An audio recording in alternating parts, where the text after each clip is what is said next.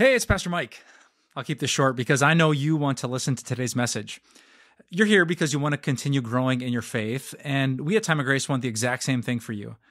Just visit us at timeofgrace.org, and you'll find a ton of resources at your fingertips, like sermons, videos, books, devotions, our blog, and of course, more podcasts. See you there. This week we're talking about different vulnerabilities that we feel in our lives, and today we are going to be talking about the vulnerability to rejection, being rejected by someone. You ever been rejected by someone? I was. I was cut from my 8th grade forensics team. So forensics, that's public speaking, and we had a team in 8th grade, and we were going to go to a forensics meet, and there was only one slot left, but two of us who wanted to go to that one slot to have that one slot and go to the competition. And so the teacher had us give our presentations in front of the class, and then the class would decide which one was better and who was going to be able to go to the competition. And so the first person went and she gave her presentation, and then I went and I gave my presentation, and then the class voted, and I was rejected. And I did not make the forensics team. And it felt awful, that just a declaration that you will never do public speaking ever in your life. I think that was kind of funny. But it doesn't feel good. And even thinking about that now, while I can laugh about it now, it doesn't, that feeling of being rejected is a really awful feeling. Do you know what living being has a long history of being rejected? The sheep. The sheep. Just look in the Old Testament. Go back to the Old Testament when the Israelites were slaves in Egypt, and the very first Passover, that the way that the Israelites were going to be set free from their slavery in Egypt was they were supposed to take one of their sheep, the best one, in fact, the best one they have, and the sheep was supposed to be, in a sense, rejected. It was going to be killed and thrown away, and its blood was supposed to be taken and put over the door frames. And that would be the sign when the Lord passed through, that they would pass over those homes, and the people inside the homes would be safe. But those sheep needed to be rejected or thrown away in order for them to be safe.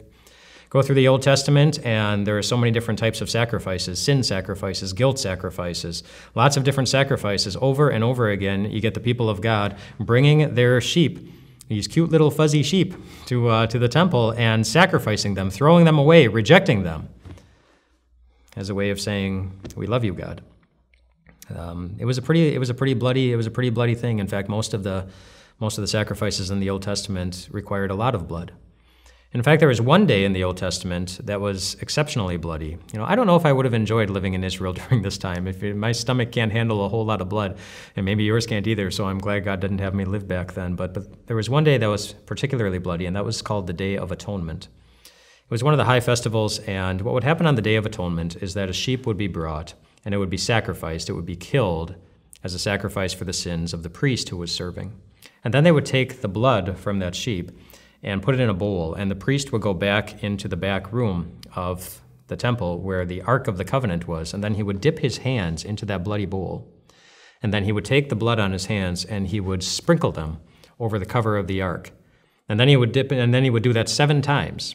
And then he would dip his hands in the bowl again, and they would be covered with blood, and then he would sprinkle them 7 more times over a different area of the Ark of the Covenant. And then after he did that, the 14 times, then he would go back out to the front of the temple on the front steps, and 2 goats would be brought to him. And 1 goat would be killed, and its blood taken in a bowl, and then he would take that bowl and go back into the back room again, and he would dip his hands into the bowl of blood 7 more times and sprinkle just like he did, and then 7 more times just like he did, and then he would come back out to the front steps again, having not washed his hands. And so picture what his hands are looking like. He has dipped his hands into a bowl of blood at least 28 times without washing them. And then he would take his hands that are covered in blood, and then he would put them on top of the other goat's head and blame the goat for all of the people's sins, all their mistakes.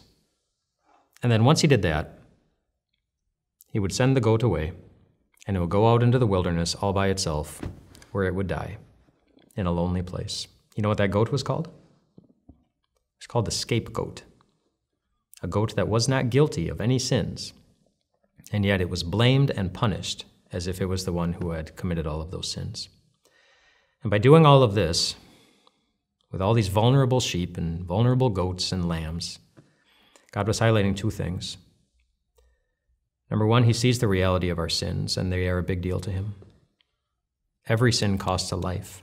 That's what he wanted to emphasize with the blood. Sin costs a life. It's not a small thing when we are impatient with one another, when we are unkind, or when we hold grudges or refuse to forgive. Those aren't small things. It costs a life. A life needs to be given. And we can feel vulnerable to that because on how many days can we go through when we don't feel guilty about anything? I don't know if there are any. We make mistakes, we commit sins, we hurt people, sometimes without even trying. And that makes our hearts sink. And we wonder if there's going to be a rejection coming from God. But that's the second point that God was making with the scapegoat. With giving them the picture of the scapegoat that would happen on every day of atonement, he was assuring them that one day I'm going to send a scapegoat for you. Somebody who is not guilty of any sin. But he's going to take the blood that's on our hands and it's going to be put on his head. And then he is going to go out and go die in a lonely place, all by himself. Except it wasn't in a desert. It was on a cross. And the scapegoat was Jesus. And Jesus even announced that he was going to be that scapegoat when he said this. Talking to his disciples, he said, "Just as the Son of Man did not come to be served, but to serve and to give his life as a ransom." He made himself vulnerable on a cross to take the punishment for our sin so that you could walk through life knowing that in Christ you are accepted. In Christ you are loved. In Christ you are always forgiven. And if you ever doubt that, you always get to go back and look at the Lamb. And it will always tell you the same thing.